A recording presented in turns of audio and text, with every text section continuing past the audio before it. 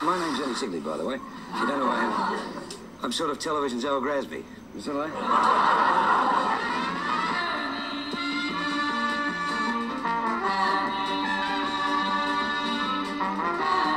Here's Ernie.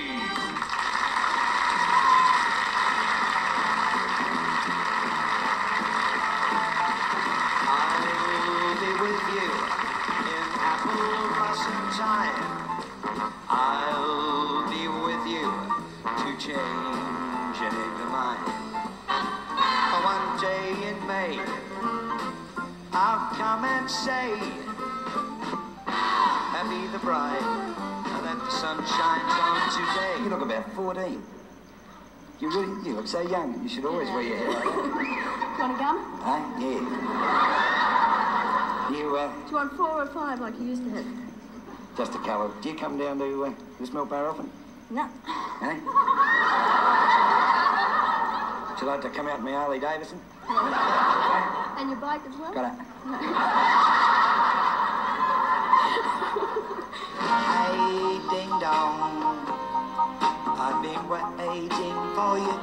Hey, hey, Ernie, I wanna marry you too.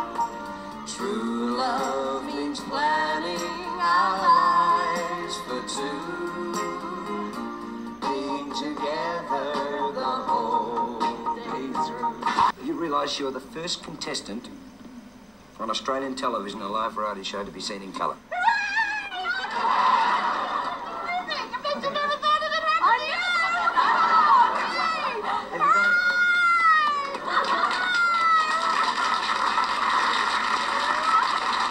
You don't really go to bed like that, do you? Yeah. You'll have to marry a Chinaman. Because they've got patience.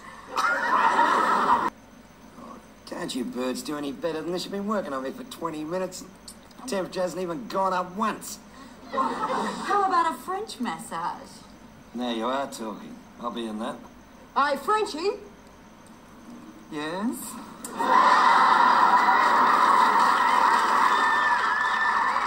The young girl called herself Debbie Byrne and I can never get this right. Always get the do's wrong. Do-da-wah-wah, whatever it is. Miss Debbie Byrne, the Queen of Pop. Debbie...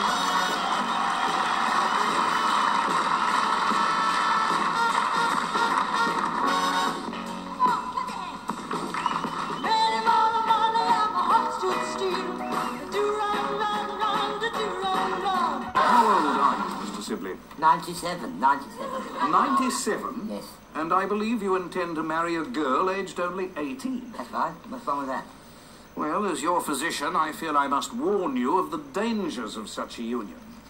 Dangers? What dangers? Well, the physical strain of such a marriage between a 97-year-old man and an 18-year-old girl could prove to be, well, fatal. Oh, well, if she dies, she dies.